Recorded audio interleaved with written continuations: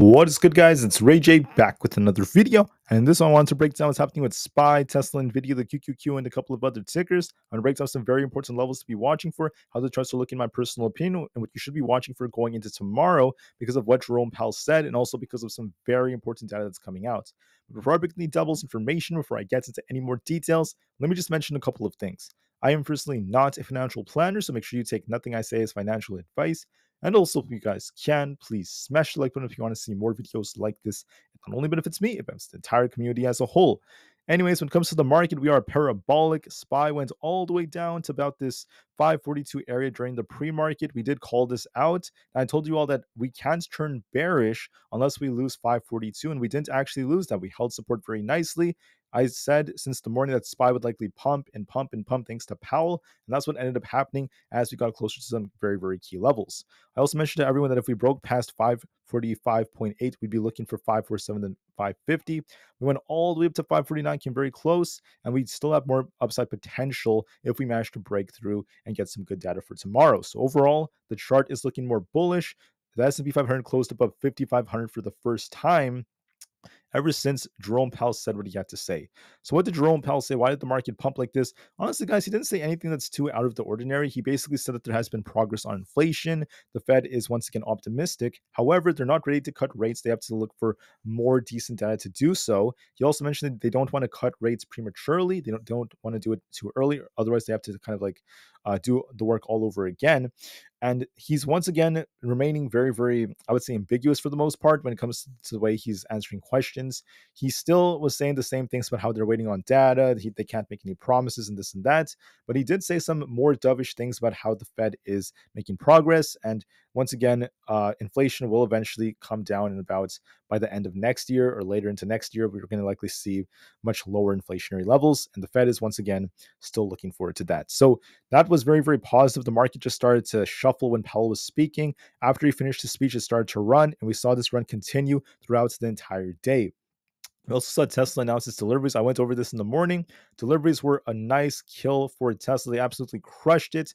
They ended up squeezing shorts like crazy. That's why Tesla's up over 10% for the day. And we saw a very, very nice move for Tesla as the market is continuing to hold up. So very awesome to see Tesla finally starting to play a game of catch up with the market. It's been a while for Tesla to get a big run like this, and it's awesome to witness this going forward. For data about the markets, I want to call out something very important. Please note, we don't really have any crazy earnings, but when you look at the dates, tomorrow is going to be Wednesday, okay? The market's going to close at 1 p.m. tomorrow. It's going to close early because of the 4th of July. So we have only half a day of trading tomorrow. Trading is only going to go on until about 1 p.m. So make sure you're prepared for that. Make sure you're ready just to be safe. And then for Thursday, the stock market is going to be closed completely. I'm referring to the New York Stock Exchange, not to mention the NASDAQ. And I also want to note that with the market being closed, there won't be trading until Friday. So Friday is when we're going to be seeing a full day of trading again. Until then, we just have half a day on Wednesday, then an entire closed day on Thursday. I want to give you guys a quick reminder about that. Now, one thing worth noting about that is despite the fact that Wednesday is only half a day of trading, we have crazy amounts of data coming out, and some things are going to be pretty big. So firstly, we do have initial jobless claims before the market opens. It's kind of minor, might not cause anything too crazy. But 15 minutes and 30 minutes after market open, we have quite a bit of data coming out. We firstly have the S&P Global Composite PMI and Services PMI, 15 minutes after market open. This might cause somewhat of a move, so just be prepared for that 15 minutes after market open. But the big data tomorrow, or at least the first set of big data, will be this. This is going to be the ISM services data. It's going to give us more insights on how the services sector of the economy is looking, and new orders and prices will be very important for inflationary data, which is going to affect the Fed's policies. So look for very, very important amounts of volatility at 10 o'clock a.m. tomorrow, 30 minutes after the market ends up opening. That's when I think we're going to be making a very, very big move. And then that's the first piece of data. However, the stock market will close at 1 p.m., so it's going to close early. And then after market close, we actually have the FOMC minutes. That's going to be very important too, but that's going to be after market close.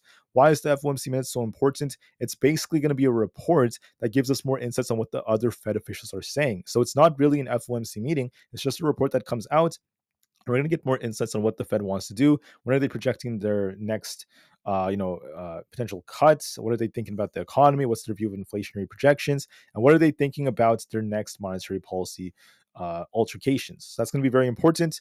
I think that's gonna, likely cause somewhat of a move during the after hours, if not as we approach Friday. So make sure you keep this in the back of your mind. Another big piece of data is coming out. So tomorrow's a pretty big day, guys. Lots of big data comes out, even though we're only trading for half a day.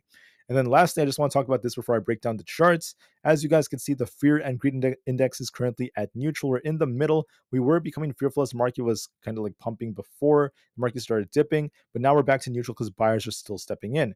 Momentum is still at extreme greed because the S&P 500 is well above the 125 daily moving average. This suggests that we're still in a very, very high valuation and the bulls are still very strong. The puts and call option positioning is at extreme greed because lots of these puts are once again being closed, and we're starting to see a lot more call buying in the markets. There's a lot of buyers still stepping in. The bulls still have the edge. Also, market volatility is neutral because the VIX is still lackluster. It hasn't broken the 50 daily moving average. So with the VIX looking lackluster, this is kind of affecting premiums a bit, but it's nothing too crazy. This actually could benefit us in a lot of ways depending on your strategy, especially if you're going long on options or playing something like that. So that could be a little bit advantageous for people. But like I said before, at the same time, it has like another negative effect, but I'm not going to go over the full effects of that. I just want to focus on the market. Let's start off with Tesla. Tesla had a very, very, very nice day, up 10%, looking very strong. And usually when you have a 10% day, the momentum, it could still be there. Now, one concern I have is that Tesla has to be fighting this resistance at this 230 area. If we break that, I see 233 coming, then eventually 235 and 237. Tesla has more upside potential, has potential to push up even higher. Now, if we break down, watch 228. If we lose that, watch 225. As long as we're above 225 and 228, we're more bullish. If we lose 225, we could actually see a little retracement. Now, there's a lot of data coming out, so we'll see how that ends up affecting Tesla, especially the ISM data that's coming out at 10 o'clock a.m. But if we just kind of set the data aside and just look at the chart, it looks bullish. Plain and simple. Very, very bullish. We could start breaking to the 230s. I think we're going to gap down tomorrow, possibly around 228, maybe a little bit lower. And then we'll be watching to see if buyers step in and start to defend it, which is very probable. So there's a good chance Tesla gaps down and starts pumping again and still looking very, very bullish. Also, when you look at the charts, we have a nice inverse head and shoulder setup with a price target of about 260 a share. Now, it's not going to happen overnight. We may not reach that until August time, until we approach like the robotaxi event. So I think Tesla has the potential to continue to uptrend. Uptrend does not mean it's going to be green every day. We're going to likely gap down tomorrow. We'll see what we do from there. There could even be some red days, but slowly Tesla will climb its way up into these higher levels. I see a lot of potential for the share price. Remember, Tesla has not really gone a massive AI run like Nvda yet, and it's just barely starting right now. So pay attention to the levels I called out, and we'll see how things go regardless of the data. Always be open-minded and just know that the chart still remains bullish. How about for SPY? Are we bullish? Are we bearish? What's happening? Right now, we look more bullish because we went down to 542 and I said, remember, watch 542. If we hold that, we're going to bounce. If we lose 542, we turn bearish. What happened? We touched 542 during the pre-market. Then as soon as Jerome Powell started speaking, the market started uptrending, then it started to consolidate. Jerome Powell was done with his speech during his interview, and then the market went bananas. It went crazy. We went all the way up to 549. So we are not showing signs of weakness. In fact, we're looking very strong right now. So watch support currently at 548.5. If we lose that, I'll be looking at 547 potentially. In the after hours, don't worry too much about that. We kind of lack volume, but I'm talking about tomorrow. And if we get down to 547 and lose that, look for 545.8. If we bounce, I think what's going to happen is we might gap down and start to try to push higher. Look for 550.5 around that area as resistance. If you break that, we're going all the way up to 552 and eventually 555. So we look bullish on SPY, especially as we have the 4-hour developing very nicely. But I favor that what's going to happen is we gap down tomorrow. I think that as long as the data is decent tomorrow, we should continue to push. I think 550 is a potential target, and that looks more probable, especially after this very bullish day. The odds favor us kind of gapping down and pushing higher. I think that's very likely for how we start the July 4th weekend. We get a little bit of a push. However, I can't make promises. We'll see what the data causes. I'm just saying that technicals favor upside strongly on SPY. For Nvidia was running like crazy over the last couple of weeks, and now this thing is turning lackluster. So you guys can see we're just stuck in this channel right here, continuing to downtrend. If we don't break past 123, we could actually dip a little lower to about 120. We're also red, underperforming relative to the markets. We need to break past 125 now just to see somewhat of a break to turn back to bullish. Otherwise, we're on a downtrend. That's the way I see it. So I think we're downtrending. We're going to continue to downtrend unless we break past 125. For Bitcoin, Bitcoin is dipping a little bit, especially on the 4-hour time frame, and we're going to likely retest this previous support becoming previous resistance becoming support at 61,750. So I think we might be testing that. If we lose that, we'll dip a little bit lower, and then we could be seeing if we get a bounce or not. When I see a little bit of a dip coming to Bitcoin, might dip a little bit more before we try to get a rebound. I'll be waiting to see if that ends up being the case. Overall, the structure is still decent. We're holding up well, but we'll see how things develop. For the QQQ, okay, I like what we're seeing right here because we have a nice cup and handle like structure, just like this. You guys can see it. Looks like a cup and handle to me. And if we break resistance right here, especially at this 488 area, we're going to be making a new all-time high on the triple Q. So make sure you watch 488 as resistance, 486 as support. If we lose that, we're dipping down to 484.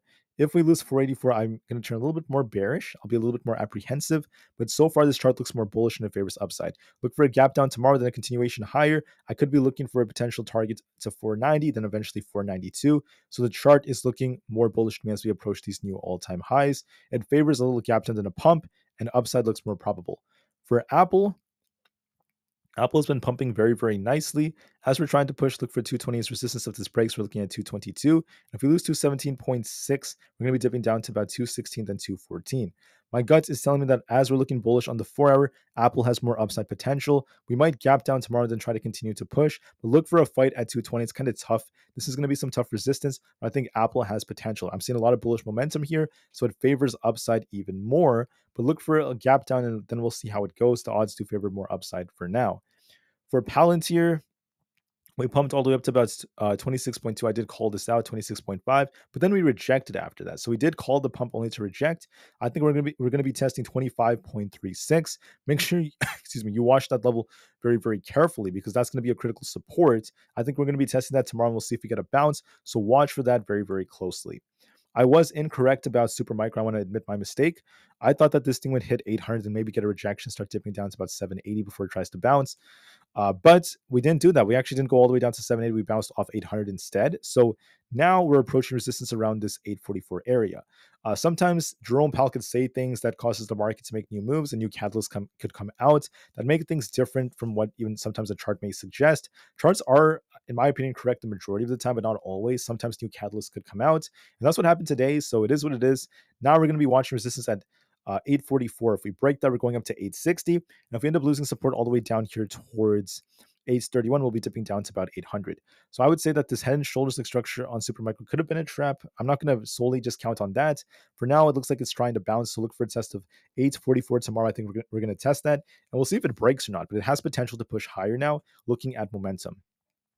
Rivian is trying to rebound, testing 15. I said that it's either going to test 15 or we're about to get a rug pull back down to 12.94. I favored the upside, and that's what happened. If we break 15 now, I think we may slowly start pushing up to this previous support becoming resistance at 15.8 is our next slow target. So I see upside potential in Rivian. The chart's looking more bullish. We just need some good data tomorrow. As long as we hold up through the good through the data, whatever it looks like tomorrow, we're going to likely push it for 15.8. For SoFi, like I said, it was kind of lackluster, kind of trading sideways, not really doing much. That's what we talked about yesterday.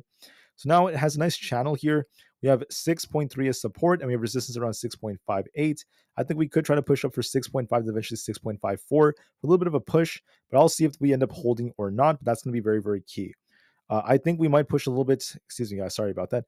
We might push a little bit on SoFi all the way up to about 6.54. So I favor upside a bit more, and we'll see how things go.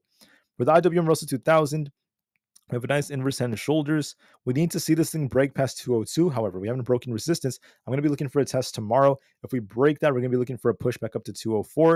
And if we end up losing support at 201, we're going to be dipping down to about 199. So this chart favors upside. That's looking more probable to me, and I can't wait to see how things develop from here. Looking at AMD, we have a nice looking potential structure that's developing. We've got a nice looking 4-hour time frame. And I think that this might try to go all the way up to about 166 tomorrow. Look for a gap down, then a push up for 166. That looks more probable. And I think that there's a very good chance it's going to be going even higher. For ARM is looking more bullish on the 4-hour. As long as we're above 161.64, it's going to go higher. If we lose 161.64, we're going to be dipping. My gut tells me it's going to try to continue to push up towards 170 all over again. It's looking more bullish. However, Coinbase is looking lackluster. We're barely holding 226. That's going to be our key support. We have resistance now at 229. We got to try to break through that to get back up to 230. 230.8 plus, or even higher levels like 235. We got to get back above 229. If we fail to hold 226 tomorrow, we're going to see a rug pull and we're going to be coming back down to fill this gap down to 222. I'm seeing a weakness on the 4 hours, so the odds do favor this possibly coming down. I'm not going to guarantee it, though. We're kind of stuck between our EMAs. We're stuck between the 20 EMA at 226 and then resistance at 229. We're stuck between that level, so watch which way we break. If we lose 226, we're going down to 222 to fill the gap. If we break 229, we could be pushing for 232 plus.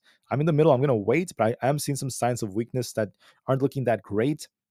So just be careful. We'll see how it goes, and we'll see what the ISM data causes going into tomorrow. For the one and only Amazon, we got a nice looking bullish wedge that's developing here. We're going to be looking for a test of 200. Breaking that, I see 202 plus coming. Amazon is looking very, very strong, very, very bullish, but 200 is going to be kind of tough. We'll see how this ends up reacting right there. Also, don't forget this support right here that we called out earlier. I'll be watching to see how well we hold around very close to 198. I'll see if we can try to hold that range.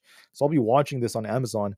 Amazon's still looking bullish. It has potential to go up to 202, if not 205. The chart looks more bullish, but watch and see if the data helps us. For Meta is looking more bullish as well. We're actually pushing up very, very nicely. We're holding up very well.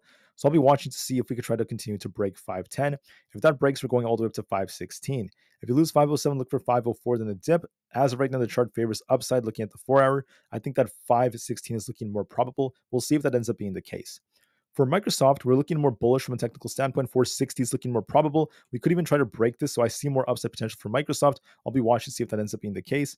Google looks like it wants to be pushing all the way up to about 188, so I see a little bit more upside. It's going to likely gap down tomorrow and start pushing up for 188. Looks more bullish to me. Then we have the one and only GameStop. So on GameStop, what's good about GameStop is we held our 200 EMA right here at 23.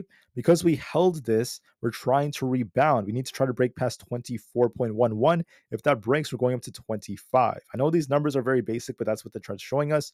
But it's looking like it has some potential to bounce. I'm seeing a little bit of potential. It's not looking that strong, but I am seeing some signals that suggest that 25 is possible.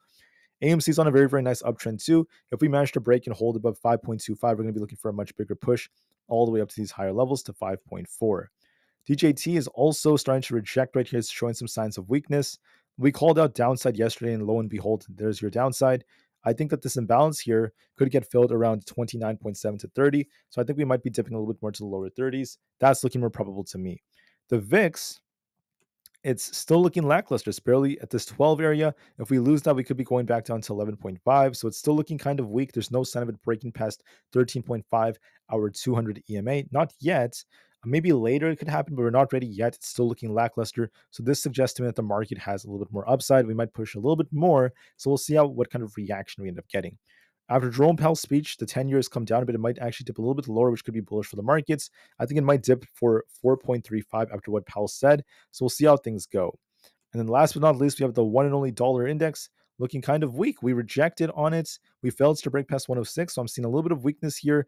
Although it's in a channel, I do see potential for us to dip all the way down towards 105.5. So we'll see if that ends up being the case. Anyways, with that being said, I want to thank you all so much for listening. Please have a great day, guys. I really appreciate every single one of you guys.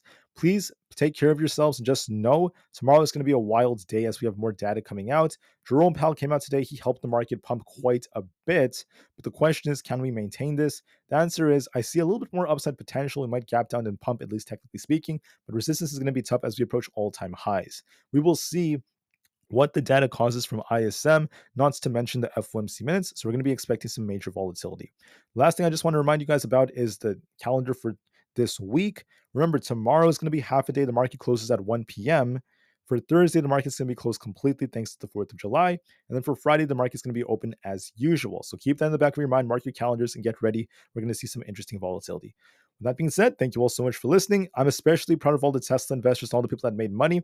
I literally called out yesterday, if you look at my previous video, that if Tesla did well in deliveries, we're looking for 230 a share. And if we ended up failing, if we failed, we would have seen 190 a share.